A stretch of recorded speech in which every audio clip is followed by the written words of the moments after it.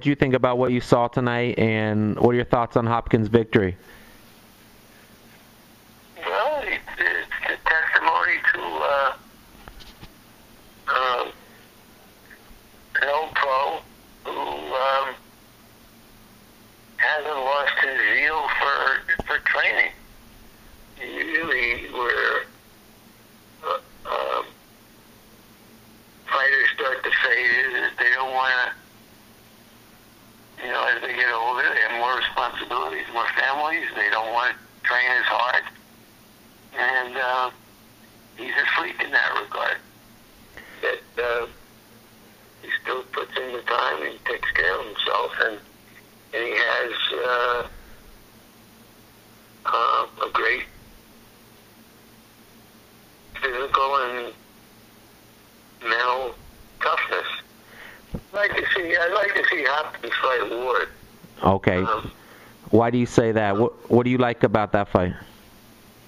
Well, because Ward's a young, smart fighter, and it would be a fight fans fight to see how Ward would be able to handle the old guy. Okay. Now, also on the undercard, did you see Keith Thurman's fight with John Zavik?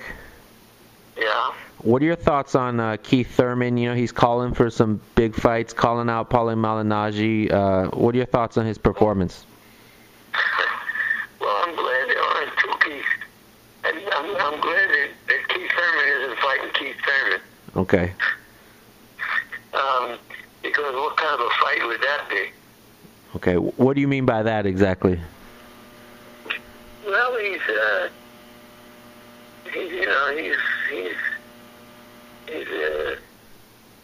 boxer, and he's a guy who fights like the worst thing in the world that could happen is getting hit. Okay. But he's got skill, he's got smarts. But I don't think beating this guy tells us much about him.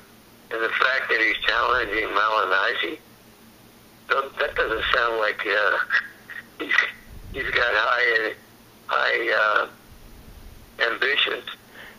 Okay. Now, speaking of Malignaggi, what do you think if he fights Adrian Broner?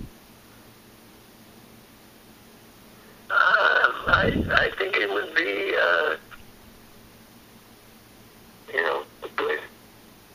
it would be an interesting fight if Broner went up two weight classes after going up one weight class. And it would, he belongs in the welterweight division. And it would make for an interesting fight in that regard.